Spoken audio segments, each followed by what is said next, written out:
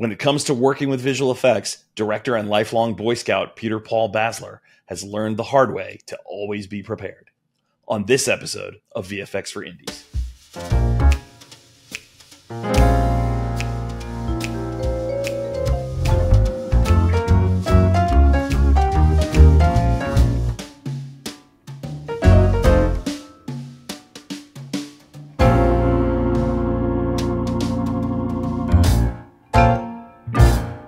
Welcome to this episode of VFX for Indies, the podcast about the intersection of visual effects and independent filmmaking. I'm your host, Paul Denegris, visual effects artist, filmmaker, and CEO of boutique VFX shop Foxtrot X-Ray.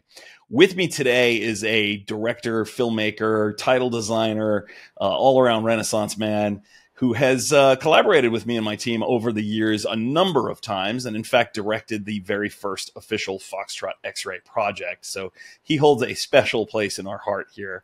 I would like to welcome to the podcast, Peter Paul Basler. Hello, thanks for having me, Paul. It's great to be here. Thanks for being here. Why don't you fill the audience in a little bit about yourself, who you are, what you've done, what your career has kind of looked like?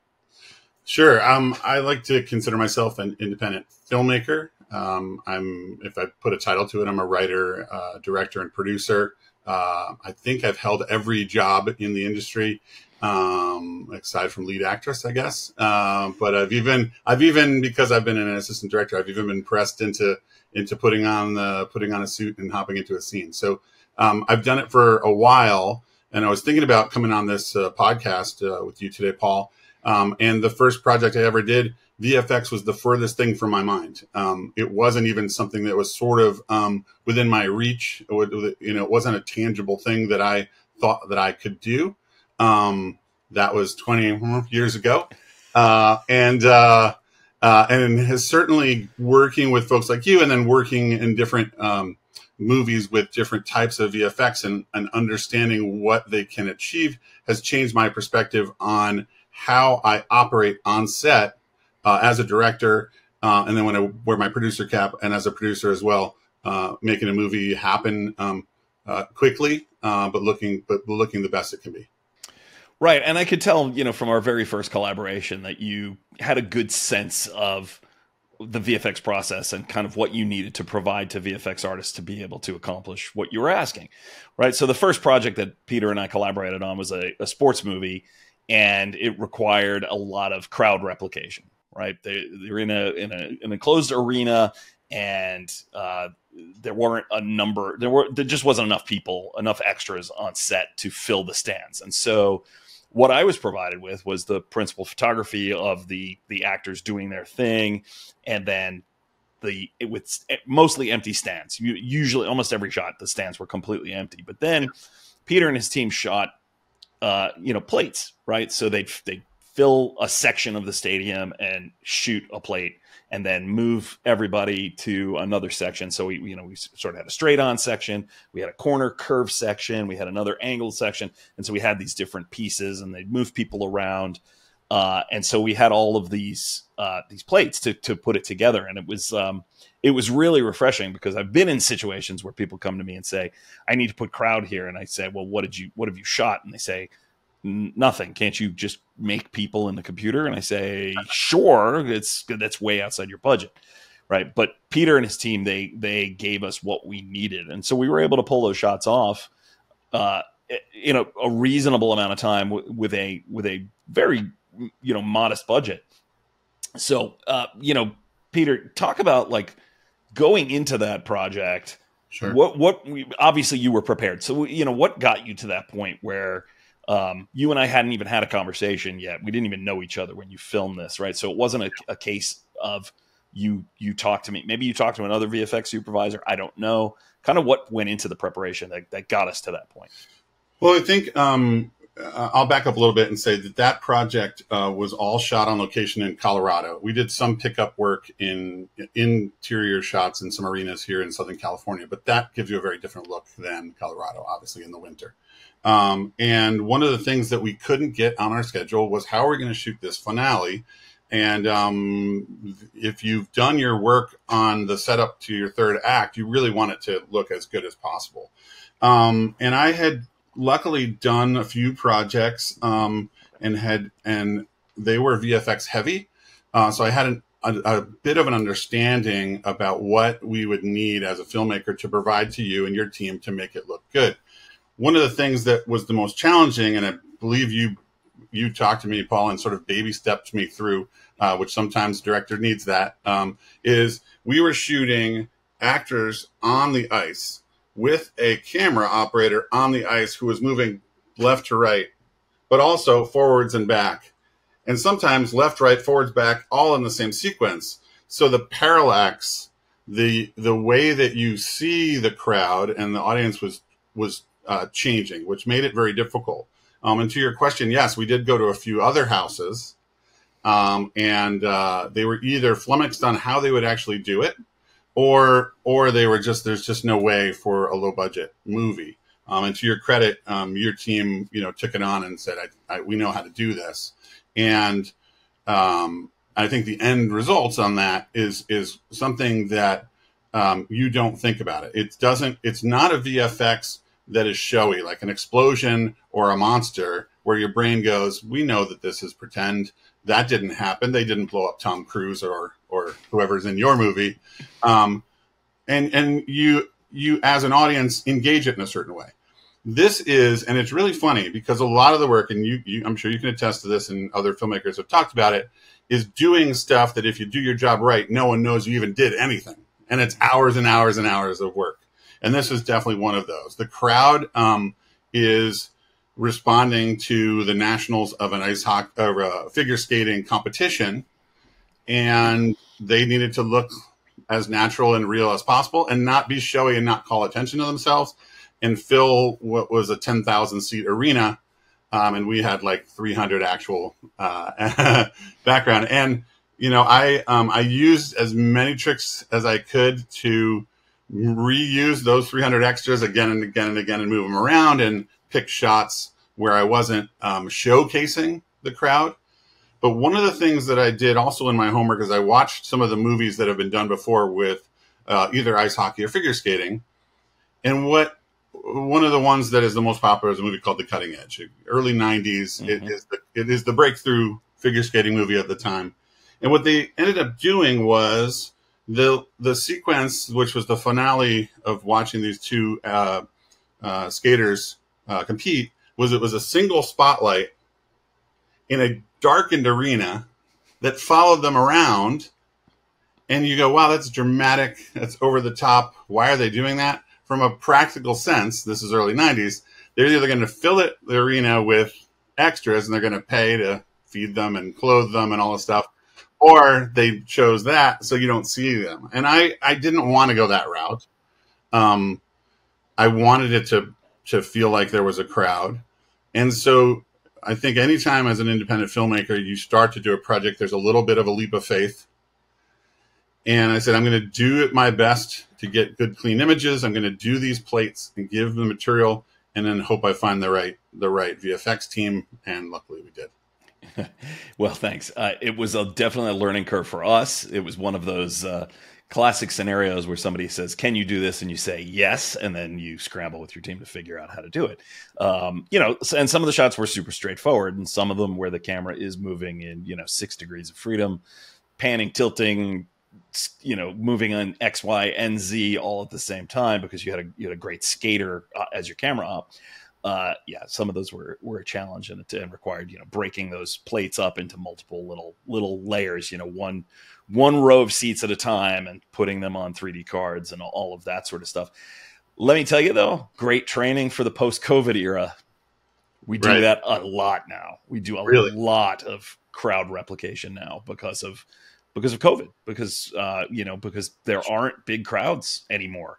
Sure. Even, we did a Christmas movie last year where it was like, a 400 seat little community theater, and they brought in 20 extras and we replicated them 20 times, right? Because of COVID, because they don't want to deal with the health implications or the cost of screening everybody and all of that. And so they had a bunch of people that were friends and family of the crew and cast that were in the bubble, and they brought them in, and we just replicated them all around and changed red sweaters to green and things like that.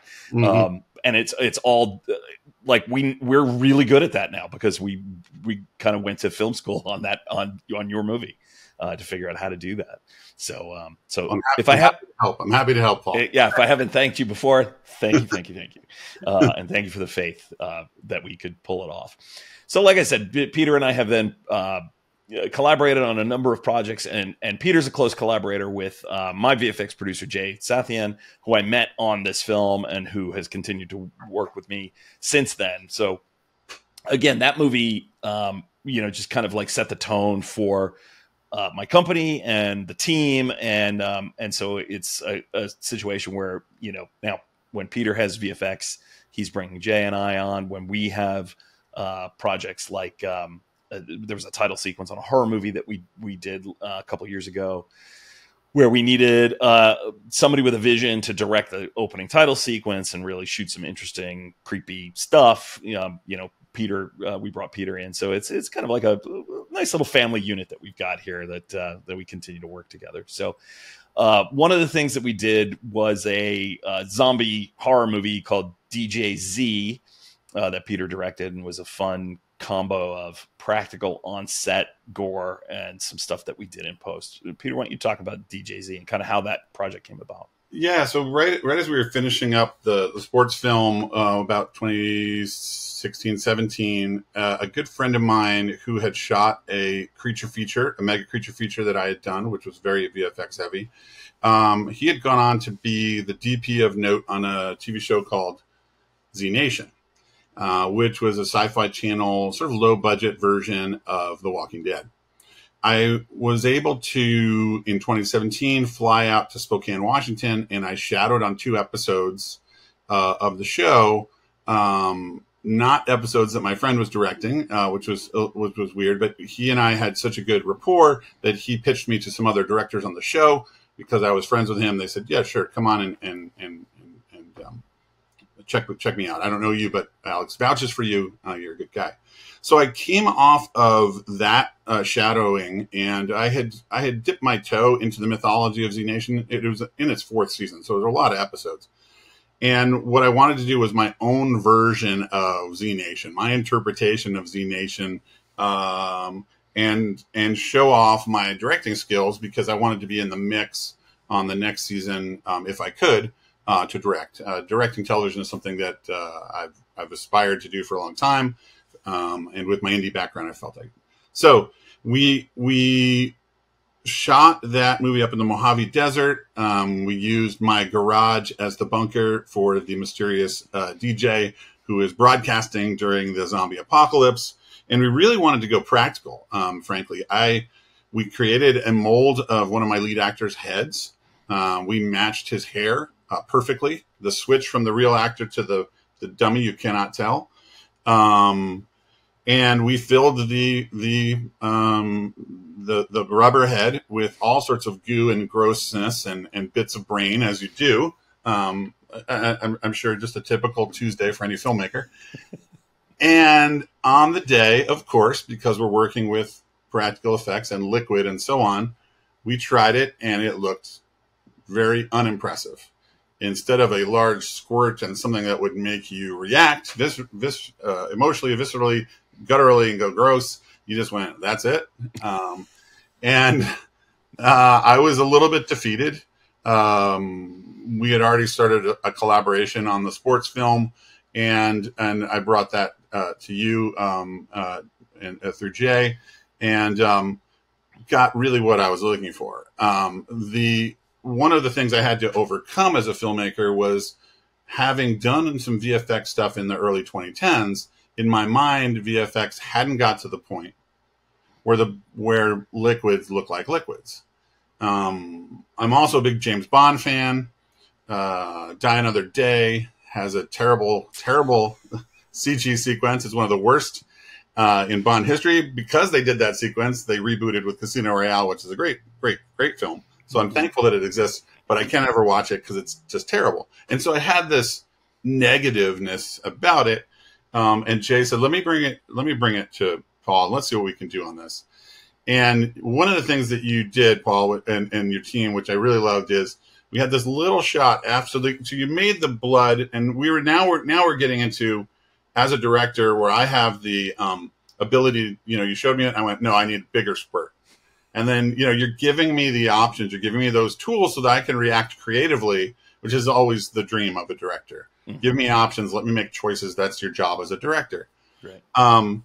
Right after, so this head gets squashed, the brains and guts fly out of this zombie head. We cut back to it, and you had the actual head brain matter like sliding, which was just that little like cherry on top of, like, if you watch it, and I've seen it with a crowd where people go like this, they turn away, then they look back, and we get them again. So we go right to that, and they get that little bit of. So I always love that, and it changed my confidence in what could be done with VFX as an indie filmmaker. Great. Yeah, that was a lot of fun because, blood is a tricky thing. I always say that, among the hardest things that we ever do is are shots that have blood, because everybody has an opinion on what looks right. Yeah. We all think we know what blood looks like. Yeah. Right. And how it behaves and how it sprays and how it moves, most of which is informed by horror movies. Some of it informed by reality. And the truth is, no two instances of blood ever look alike. In the real world, in the movies, no matter what, right? Depends on a whole bunch of things, like where it comes from, if it's oxygenated, how is it under pressure? Is the person dead already? Not dead? There's all sorts of things they have to take into account. And everybody is like, it's not red enough. It's too red. It's not shiny enough. It's too shiny. It's too transparent. It's too this. It's too that. And so we end up going lots and lots of revisions on most blood shots, specifically because of that. But what was fun here was you had that practical reference. You did have practical blood, some that came out. Yeah. So we had viscosity, we had color, we had gloss. So all we were doing was matching. In other words, we weren't creating it from our imaginations or from what we thought it should look like. And you weren't responding to it from what you thought it should look like. It was always, does it match what we got on camera? Does it look like it's in the frame with the other practical blood that didn't work as well, but is still there and is setting the tone? So that was great, because that's kind of the ideal scenario. Anytime a filmmaker comes to me with a shot where we didn't do anything and I need you to add blood, that's when we're like, okay, we're off in fantasy land, and it's going to be 10 revisions before we get this shot dialed in. But a filmmaker comes in and says, I have some practical blood in here, I want more of that. That's, we're knocking that out in 3 or 4 revisions, and everybody's happy. Yeah. And that was great. And then to add those little extra textural elements, like the head, the practical head sort of collapsed a little bit, kind of as it sort of ran out of stuff inside it after the stomp. And so adding that extra little squish of brain matter inside it, and then to me, my favorite shot of the sequence is the guy who's stomped looks at the bottom of his shoe, and we put a piece of bloody scalp on there and had it slide off. Yeah, it drops off right before you cut away, which is awesome. Yeah. So that was a lot of fun. And again, it's your practical effects people were setting the tone, and then we were just playing in the sandbox that they had set up for us, right? As opposed to coming up with something from whole cloth, which is always a challenge.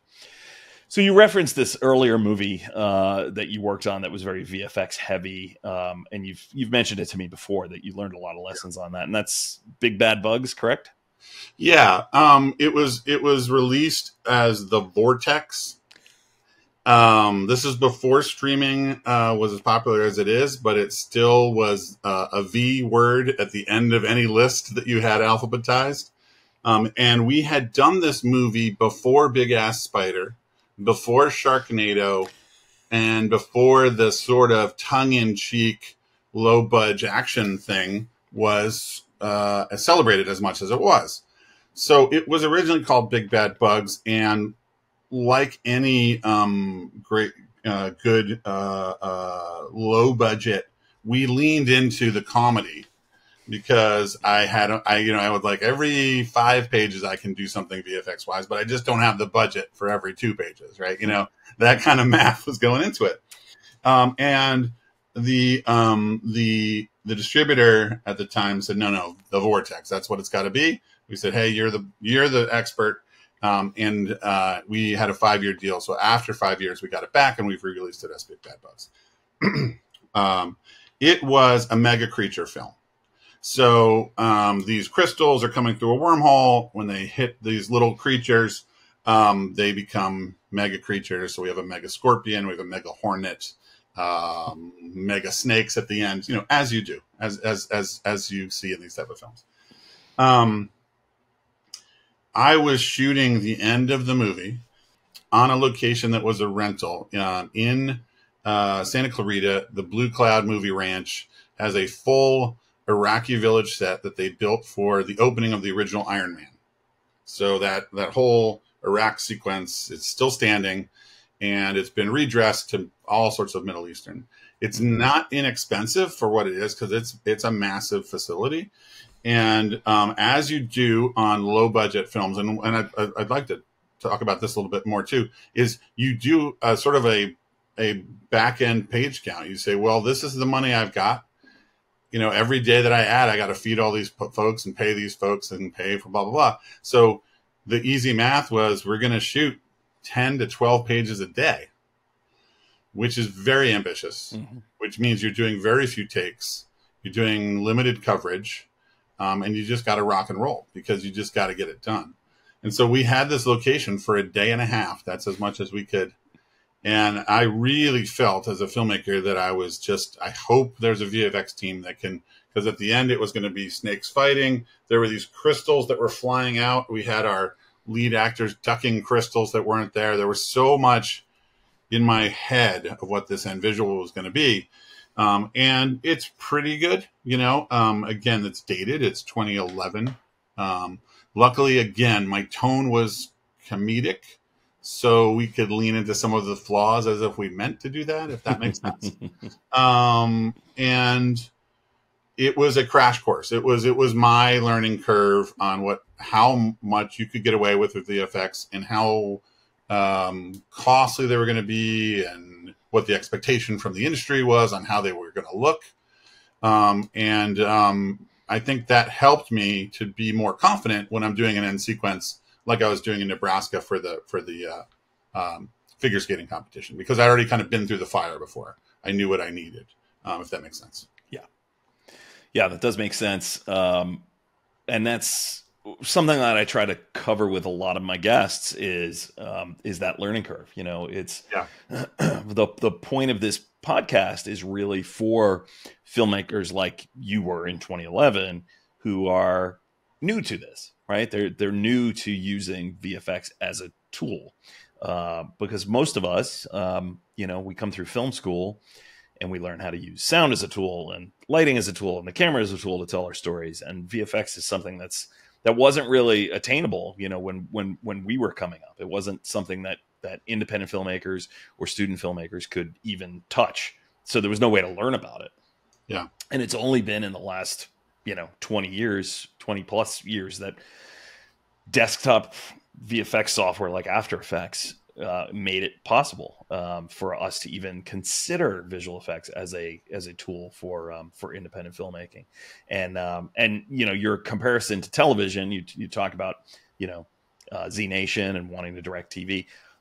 In my mind, TV and independent film are very similar in terms of short schedules, not as much money as a big budget feature. Yep. You have to do more with less, and you're a lot of times you're compromising the vision in order to get it on air in 7 days, right? So it's very, very, very similar. So how has that experience, with Big Bad Bugs or the Vortex, how has that experience kind of, if you could put a fine point on it, right? How now you use VFX to help you tell your stories. Sure. How knowing that you've got that arrow in your quiver, how are you using it when you're facing that blank page, writing a new story? So there's two ways, I think. If we're talking about facing the blank page, understanding where VFX is at and what you can do on a budget and what you can accomplish does inform me when I'm writing. Because originally it would be, the edict was just write it and then you figure it out later. And so there's a studio version of your space thriller, and then there's a low budget version of the space thriller. Doesn't change a word, but the VFX and the time you're on set does change quite a lot. As you were chatting just now, Paul, I had a thought. I've been doing it for a while, and I was joking as we started that. I started in the early 2000s, but when I started, my first film was a feature on film, and coming out of the film school, it was what you captured in the frame is what you got. That's the way your mindset was. So you would be, as a director, you would be scanning the background and like, oh, I don't want that license plate in the shot. It's not of the, the state we're supposed to be in, or whatever. The image that you captured was what you lived with forever, and that was the thing. And so that really informed how you made your choices, right? I noticed as we got into the 2010s that there was a shift also with my crew. So, for example, when we were doing Big Bad Bugs, we shot at the Griffith Caves, which are the famous Batman caves in Los Angeles. Mm-hmm. And one day a hiker was stuck at the top of way up in the mountains. And so the LAPD sent a helicopter to get the hiker off the ledge, which is very, very noisy if you're trying to shoot an independent film. But again, we only had that for 2 days because it was a low budget movie and I had to keep shooting. So I said to the sound guy, get me the best scratch track you could. Everybody kind of understood that. They understood what was going to happen. We can do ADR later. We'll pick that up and we move forward. However, when I was doing a film in the mid 2010s, 2015 or so, there was a time when the mic kind of dipped into the frame, right? Here's my mic dipping in the frame. And one of the crew people yelled, boom, and killed a take that I loved. So I turned and I said, look, guys, I have eyes. I know that the boom is in the shot. Let's not, if I like the take, we can cut that out, or we can paint that out. Mm-hmm. There was some understanding, and obviously a younger generation is easier on the, quicker on the computer, but it wasn't as commonplace as now. I think if I had that same conversation on a feature, they would easily get it, if that makes sense. So, there were, because of that too, you're always making choices. That's your job as a director. And you go, all right, I've got a beautiful 2-shot. I really want to punch in Paul's face for this next sequence. I got to see the emotion. And there are times when I will, as a director, go back and say, wait a minute, we were shooting this 4K, 5K, whatever K we're at these days. And I got a great performance here. I can, in post, I can take my 2-shot and make it a single, jump back, and it feels like to the audience that I did a new setup. I swapped a lens. Mm-hmm. I swung the lights a different place, and I haven't done it. I've taken that to post. Now, that's not traditional VFX in a way, but it is. You're altering the frame in some way that's different than it was presented. Right. So that is one of the tools that I always keep in the back of my mind about how much can we play with this frame. What do I need to get? Because it's always a matter, especially on the low budget world, which is where I live, a matter of math. I've got this many pages. And sometimes, you even do the math where you say, I need to get this information out. It wasn't the best performance. It wouldn't give me my top 10 of the day, but it gets the information. It gets me from A to B. This is a transitional scene, et cetera, et cetera. I can live with that. Right. So I say all that to say that it gives you a confidence, right? It gives you a feeling like you can get things done. It changes the way you approach. And then the more that you see what a VFX team can deliver for you, and the closer they get to an image that you've lived with in your head, and when you were writing it, when you're on set and you're shooting it, again, it informs you. One of the things I used to always say about the post process is, man, you write it, you shoot it, and then where you learn how to do it? In editing. Because when you're editing, you're going, who shot this crap? Oh, wait, that was me. Who wrote this darn scene that's too long and needs too many extras? That was me. And it informs your process when you start over, right? Nothing stands by itself. It's all part of this process. And it is incredible how VFX has changed so much. When we did Big Bad Bugs, we actually went to a company in LA that had done Robert Zemeckis' latest film. I forget what it was at the time. And whatever choices we made, they would say, guys, we are so fast. Give us 2.5 hours and we'll render this and you get to see what it looks like. And we're like, whoa, in 2.5 hours, we can see what this is going to look like? That's so great. And we would wait, and then they would turn it and you're like, no, I need to change this. All right, well, in 2.5 hours, we'll show you the change, and how much, again, this is 2011, 12, how much, that has changed where now you can see it almost in real time and the options presented to you on a level that's equal or better to what we were doing in the early 2010s. Yeah.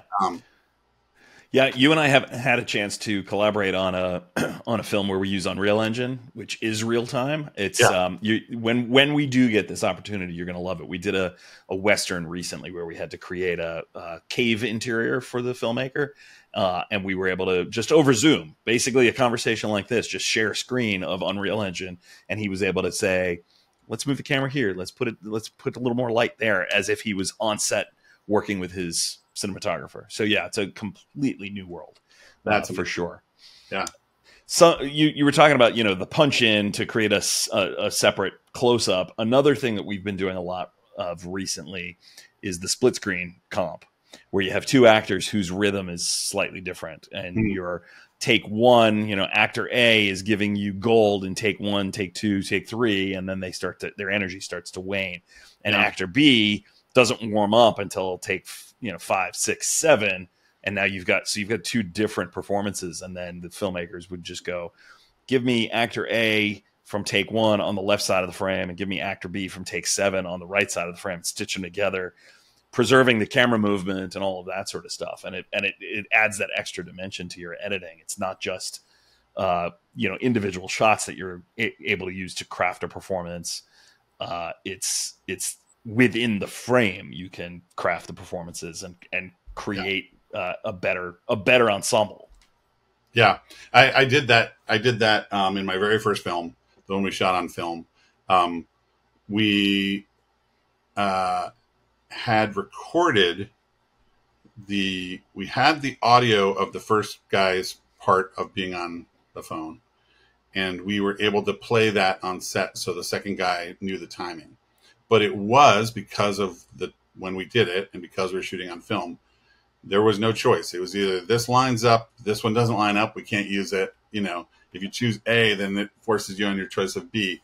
And it is funny for me as a filmmaker, because there is a moment toward the end where they fall out, and our lead says something, and then his sidekick's supposed to respond, and there's like a 3-second pause, which feels like an eternity, where he finally goes, "Oh, okay." Luckily, it's something where he's getting his nerve, so it almost creatively works. But back in the day, you were locked in, and again, the more you can provide a director the opportunity to make choices, the closer you can get to their vision. Because without choices, then you're just forced into stuff that just it works. As I said, sometimes you go, well, this isn't the perfect sequence, but I need this information for exposition. I'll leave it. We'll cut it down, or we'll figure it out in post, that type of thing. But it's what VFX now has done, because it is available and affordable to the indie filmmaker, is allowed you more opportunities to make creative choices, which can only mean a better end product for the viewer. And that's what you're all chasing. I wanted to speak to another point that you made, where you said when you were shooting on film, you were really inspecting the frame and going, "Oh, that license plate is out of place. We need to get that out of frame." I really wish that would come back. I really do. I mean, as much as I appreciate being paid to paint out boom poles and paint out license plates and paint out crew reflections, I really would much rather see filmmakers spend their VFX budget on fun stuff, fun, creative stuff that actually helps them tell their story. We get a lot of work where it's, if the filmmakers had just moved the camera 3 inches to the left and panned, it would eliminate the reflection of the crew. The shot would be more or less the same. It would serve the same purpose in the story, but they're not burning hundreds or sometimes thousands of dollars for us to paint them and their camera out of the, the reflection of the bus window or whatever. Sure. In some ways, the ubiquity and the ease of visual effects has created some laziness in that regard, right? We'll just paint it out. We're moving too fast. We have so many pages to shoot today. Don't worry about it. We'll deal with it in post. Yeah. And then they're trying to, scramble to pull coins out of the couch cushions to pay us to do it, instead of paying us to do something fun and that really, helps them tell their story. Yeah. I mean, to your point, I mean, I think, and I've been there. I was the first AD for a good long period, and I felt I was getting older, and the directors kept staying in their early 20s, and it was, and you were seeing that a lot. That was the, sort of everything's rolling, and then they have one more comment. They step in frame, and they're like talking to their actor. The kind of stuff that we were taught when that camera's rolling. Think of it as dollar bills rolling through the camera. So, once that's the sacred, that is the sacred time. And once you hit record, it's got to be what you want. So somewhere in between is probably what's, the ideal for that, because again, for me, when I need to make my 10.5 pages, it's a blessing that I can do that. Mm-hmm. I can fix it in post. But yeah, to your point, it also makes for sloppier filmmaking in that, we'll fix it until, your list of fix-its are more than the list of stuff that you got right.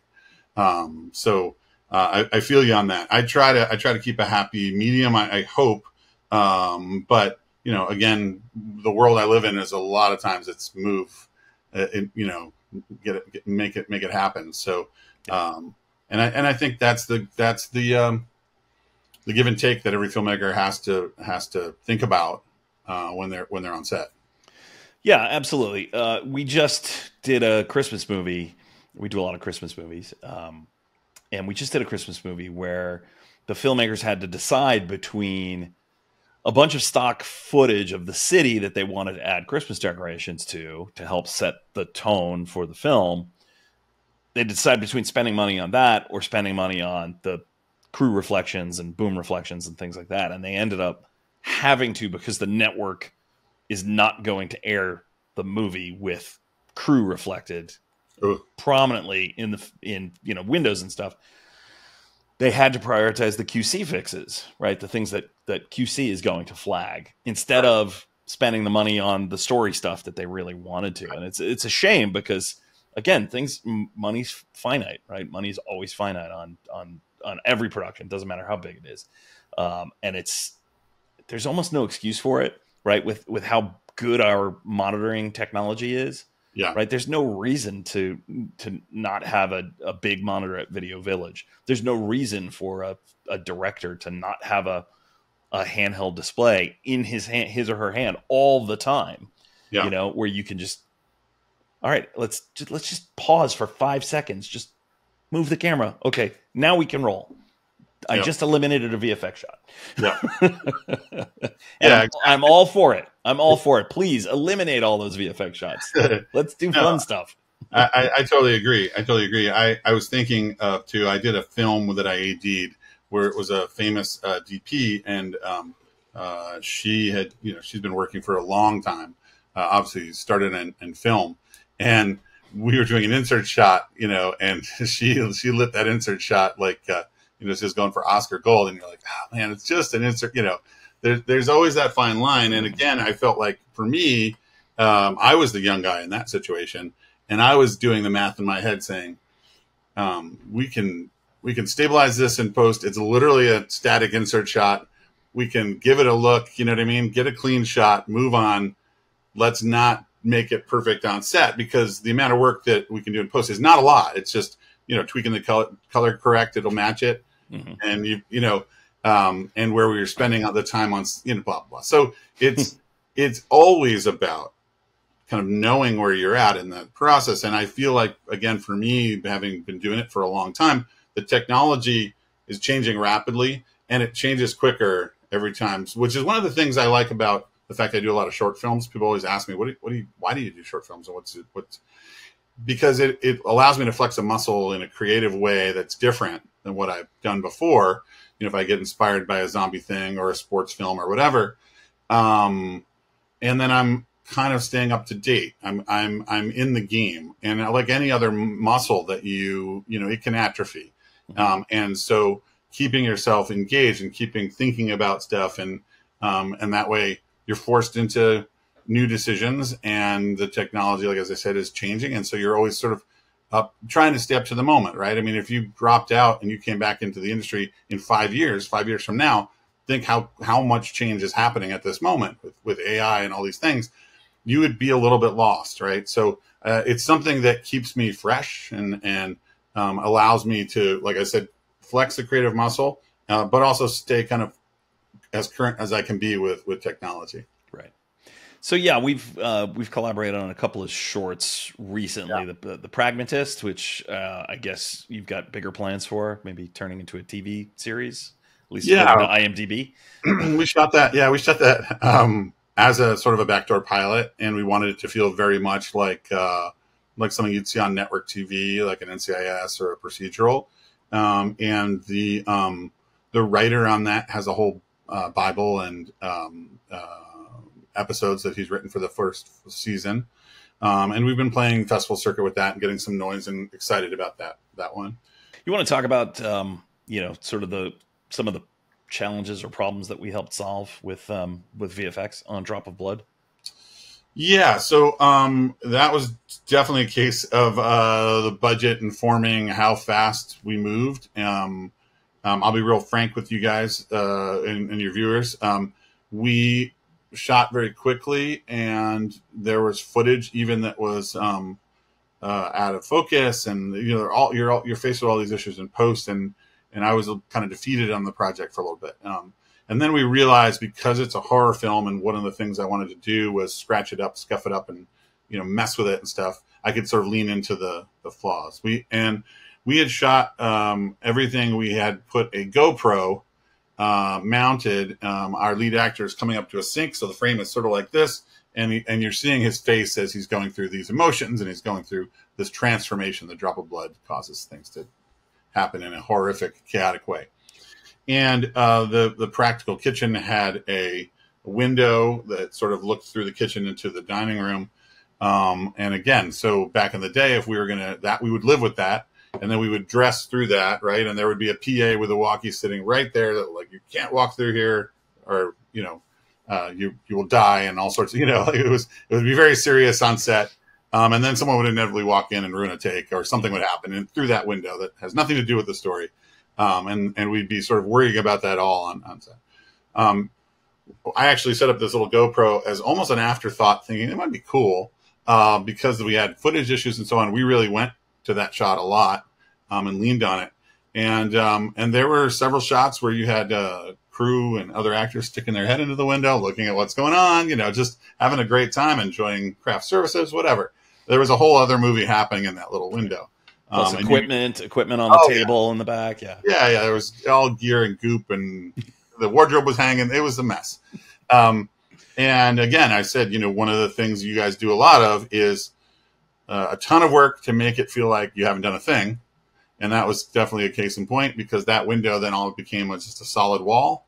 I believe there were maybe one or two handheld shots in there as well that you had to a little bit more difficult. And me kind of in the back of my head doing that math as a director, saying, yeah, we'll throw this shot up there. I know that it's going to be wide, fish-eyed, but I can punch. Maybe it's going to be something like that. Maybe I can use it, And like I said, because of the problems we had on set with the footage from that, we went to that a lot more than I intended. It was kind of a save my butt, if you will. Sure. But it worked, and you guys cleaned up all the window stuff, and no one was the wiser. Right. I love stuff like that. I mean, I do get filmmakers who are like, I'm sorry, we're making you put on all this work and no one's going to even know you were there. And I'm like, I kind of like that. I kind of like you know, if somebody saw a drop of blood and saw visual effects by Foxtrot X-ray, if they went to you, Peter, where were the VFX? I didn't see any. Right. That's when, like, yes, we did our job. Love that. Okay, so if you met a young filmmaker or not so young filmmaker who's new to using VFX, and they said, you know, I'm about to make a feature or a short, and I know I'm going to need VFX, and I'm really nervous about it. Peter, you know, give me one piece of advice that will help smooth this process for me. Guide me so that I don't have to learn from all the mistakes that you learned from in the past. Sure. I guess I would coach them in saying, look, don't think of VFX as this big hurdle to overcome. Don't be worried about it being so costly that the only people that can do it are studios. I would also have that filmmaker find a VFX company that has something on their reel that they respond to, and do a meeting and set that up from the beginning. I think it's much easier if it's a collaboration on a shot than, Paul, we've shot this, we messed this all up, can you fix it? Or this is what the vision is, and you're like, I understand what your vision is. Let's be very clear. I can see this huge monster. You don't have a plate. You don't have, where am I putting the, you know, on this footage, it doesn't match your vision, right? So I would do that. I would say also for them to look at projects that are out there as well. So if it's a sci-fi thing, if it's a horror thing, look at stuff that's been done recent that your contemporaries have done in a similar budget range, and you can kind of get a sense of what can be done. You can use that as a rule of thumb. And it's pretty incredible, again, how much VFX have changed and become accessible. So if it's a sci-fi movie, you're playing with tone, and you're playing with stuff that we've created in our mind, but it's not real. I mean, space shuttles are real, astronaut suits are real, but the rest of it, an alien is pretend, faraway planets are pretend. We have references from other big features, Blade Runner, Star Wars, those type of things. So there is a sort of milieu that we're used to, but it's not, you can get fantastic, you can get it to look pretend because we want to believe we're in that mindset. If you're doing something that's a fight sequence and people stripped down and, you know, muscles and so on, fake blood might not work. It might take you out of the moment. It could be something like Quentin Tarantino, like when the necks get sliced and it's like a spray of blood, but it's hyper realistic, and you've gone into that hyper realism. So you need to make choices and understand what the VFX are telling your audience. You can get away with a lot. You can get it to look very realistic with what you're doing with your time frame and your budget.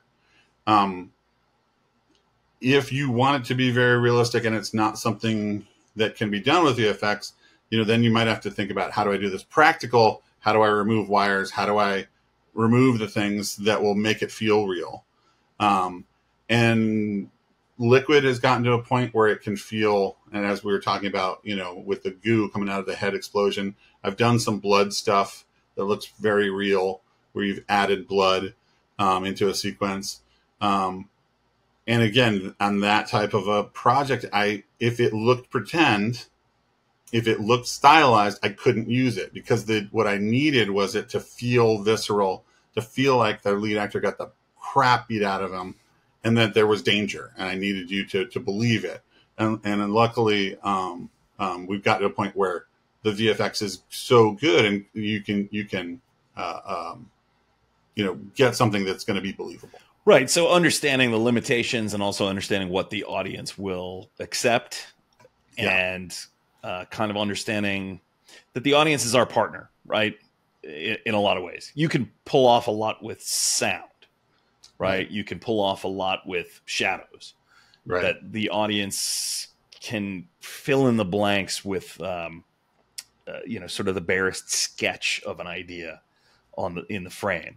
And focusing your attention on what that sketch is and how it conveys that feeling in the audience is that's good advice. I mean, so many times it is, people think that VFX is this catch-all, right? It's going to solve all my problems, and I'm just going to shoot on green screen, and we're going to build this set and post or whatever. And in reality, it's like less is more. If you think back to the movies of our youth, right? Alien, like you don't see the alien hardly at all. Mm-hmm. Jaws, you don't see the shark hardly at all. Yep. Right, but they're no less threatening. In fact, they're more threatening than the last Sharknado movie, where it's just shark after shark after shark after shark. Right. Yeah. And some of that is because, again, visual effects is ubiquitous and quote unquote easy.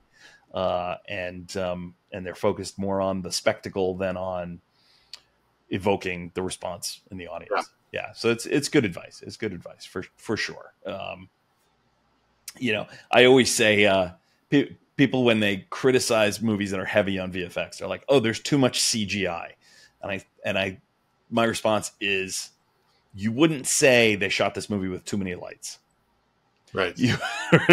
Right? It's not a matter of too much CGI; it's a matter of CGI that's not well executed, right? And isn't helping tell the story, and it's taking you out of the story, right? You wouldn't say they used too many cameras on this shot. Well, maybe you would if it's over edited, right? CGI is a tool. VFX is a tool. Nobody's going to go, there were too many grips on that movie. That's why I didn't like it. Right. So what's next for you, Peter? What do you have in the hopper? I know you always have some cool stuff on the horizon. I have a time travel thriller that is very cool. It's like a $5 to $6 million budget. Stephen Baldwin, the youngest of the brothers, is one of the producers on that project. And he's very well known in the Christian market. And one of my actor friends who's been in a lot of movies, 12 different projects that I've worked on. Michael Monks knows Stephen quite well. So that project is hopefully post-strike. One of the ones that we get to play with pretty soon, according to Steven's team. It's a matter of when, not if. That was our latest that we've heard from them. So we're super excited, super excited. I won't give the name of the title away, but and that is a time travel sequence, and but it's a time travel thriller. So there's going to be some gun work. There's going to be there's a sequence at the end where our hero is on an active test ground for a machine that can diffuse bombs and so on. So he's in sort of a battle sequence. How do we do that to look realistic but be safe for our actor? Mm-hmm. There's also a zapping sequence. So when the person travels through time, they're going through sort of a wormhole, and we've seen a lot of that with Star Trek and stuff. So there's that type of a thing. So that one's coming up. Again, the strike being what it is, right? There's some things that have slowed us down. I do have another project that I'm super excited about. A friend of mine is a multi-arm amputee and an actor. He is a bit of an older cat than me. And very funny, kind of lovable grouch in some ways in real life. And so it's going to be like a Seinfeld, Curb Your Enthusiasm, sort of, he's playing like a heightened version of himself. And as somebody who now he was disabled in his late 20s, he's in his 60s. So he's lived more of his life with a disability than he did with arms. He's heard everything and had every kind of weird encounter, just walking by, and people are like, thank you for your service. He's never been in the military. People who are super religious want to pray with him out of randomly, all this kind of stuff. And he's just trying to go to Home Depot and, you know what I mean? Like trying to go to the grocery store and get a gallon of milk, and all this stuff happens. Or the checkout girl who's giving him change and is so flustered because he's got hooks. She doesn't know what to do, and she shoves it all into his pocket, and his pockets now have it's just, it kind of writes itself from what his life has been. And so we're doing that as 30-minute episodes. And we possibly will raise the money ourselves and do 6 episodes, put it up on YouTube, or kind of find an avenue for it. And using kind of what the pragmatist model we did. So have the end product look almost like it could be on a network today. So those are the things I'm working on. I do have another horror / thriller that we're rewriting, and it's a young African-American kid growing up in suburban New England and adopted. He's in this all-white world. He's the only kid of color with these fancy houses where the perfect lawns, but then behind everything is the facade and everything's all messed up, and he's living this terrible life. And it's very bleak, but it's ending on a moment of hope. It's very much a festival piece. We might get down and dirty and do that one super low budget. Even during the strike, we might be able to get the interim agreement to start shooting. So always looking at that next thing, always juggling. If you're in indie, that's what you got to do to keep the muscle from atrophying and getting something out there. Yeah, for sure. Well, looking forward to our next opportunity to collaborate, and also looking forward to just watching whatever you make next. It's because it's always different. You haven't made the same movie twice in our time that we've worked together. Every time I think I've kind of got the sense of what a Peter Basler movie is, you surprise me with the next one. So well, thanks, man. I try not to be pigeonholed. That's one of the things. And like I said, I love to create, and maybe to my detriment. I don't know. Maybe I should be the rom-com guy, but I love it all. So I like to play. So yeah, keep flexing those muscles. That's all you can do, right? Yep. So if people want to follow you on social media, where can they find you? So I do have a website. I know that's old-fashioned, but it's Peter Paul Basler. My last name is B as in boy, A S as in Sam, L-E-R. Peter Paul Basler, one word.com. I'm sort of on the Insta, but I don't really do it. I don't Twitter X. But I'm with Bohemia Group Management and Global Talent as my agency. Hit me up on IMDb and IMDb Pro, and you can see all my credits. If